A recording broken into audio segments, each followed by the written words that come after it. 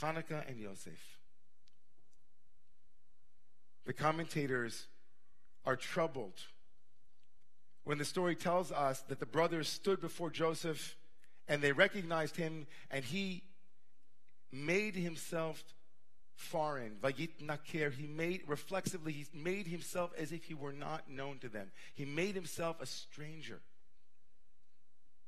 The commentators wonder, how could Joseph allow himself such a deep lack of compassion for his father and for his brothers? Here are his brothers placing themselves before Joseph. They're starving. They've made their way down to Egypt in order to procure some kind of nourishment for themselves. And there they stand before the most powerful man they know, with their children and families' lives on the line. And Joseph pulls away from revealing who he really is. And the commentators call Joseph into question. Where is your compassion, Joseph? Where is your love? Where is your humanity? Where is your bigness, Joseph? They call him a nokem nachash, a snake that revenges. But is it so wild to imagine that someone who had been so deeply instrumentalized refused to reveal who he really was? Maybe he couldn't figure out a way to come out of the mask he wore reflexively in front of those who continue to look at him in a particular way. And even now, 22 years later, he made himself unfamiliar. Might have been a way he always was with them. I love the message of Hanukkah as a TIkkun for Joseph. I love the message of Hanukkah as a fixing of that place. And it couldn't come at a better time here in our society, in our culture at large. Human beings can never be reduced to human doings. But lest we think that it's something that happens only in certain parts of the country or in certain parts of the world, we are reminded, even in the Chanukiah, that one of them becomes an instrument. Even one of them becomes an instrument, the Shamash. So we dance between both of these places, and we remind ourselves as often as possible the teaching of the Baal Shem Tov, the great and holy Baal Shem Tov, who, when asked what his life's mission was, his purpose in the world, he said, was to create holy eyes. We invite ourselves tonight to do a meditation not only on the Chanukiah, but on the people who are sitting with us at tonight's Friday night meal, or tomorrow morning's Shabbat service, or it's Saturday evening or Sunday, to ask ourselves in any given moment, are the lights before me means to my ends, or are they ends in and of themselves? What a good question to ask.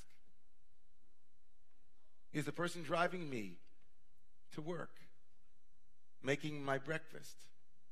Is the person who serves in some way as a shamash, as an instrument in my life, can I be the one who lifts them up? Even if they are instrumental in some way to something in my life, might I be the one who meditates upon their being and say, you know, in lanu rishus lehishtamesh bahem, I cannot reduce you. I will not reduce you. This is the challenge, I think, of Hanukkah. And maybe, this is the last thing we come in for landing. Maybe this is a deeper meaning of why we put a Chanukiah in the window or next to the mezuzah on the doorpost, because the connection between the Chanukiah and the Exodus from Egypt is absolutely inextricably interwoven. Leaving slavery meant that no human being could ever say, I will reduce you to a slave. And we put a Chanukiah next to the mezuzah to say the same thing. In the window too, to say to everyone in the world, when we walk by this window, in this house, in this heart, in these eyes, there is someone with whom you are safe. There is someone with whom you are safe.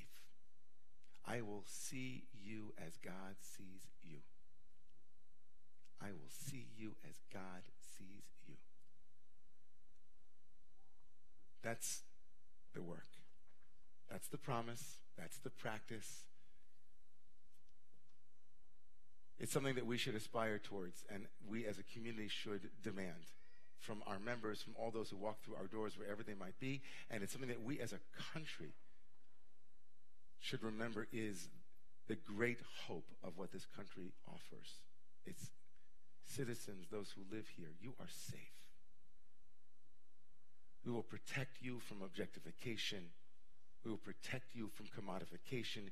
You will never be reducible to a number on a page or to a cog in the wheel. I'd be proud to be an American like that. And I pledge in allegiance to that. Please rise.